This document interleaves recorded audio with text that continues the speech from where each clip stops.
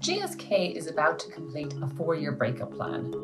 The British drug maker set out its intention to hive off the unit that makes Sensodyne toothpaste and Advil painkillers in 2018. And on Monday, this new business called Haleon will be listed in London. And the point of this breakup is sort of to unleash the potential of the remaining pharma business. And that makes remedies like HIV treatments and vaccines for shingles. But there's a possible fly in the ointment. GSK is losing exclusivity on a molecule contained in 4 of its top-selling HIV drugs, and that happens in 2027. So that could lead to a loss of nearly £5 billion per year, UBS reckon. GSK's advance into long-acting treatments could alleviate some of that pain, and there's a few things in the pipeline that Emma Walmsley, the CEO, can kind of turn to. But there is something that's making investors nervous. So despite the fact that GSK operates in this high-growth vaccine business where shingles is the dominant vaccine, the whole business trades at a discount to rivals like Roche. And to close this gap, Walmsley's going to have to prove that she can do some smart M&A. So essentially she can build businesses as well as she can break them up.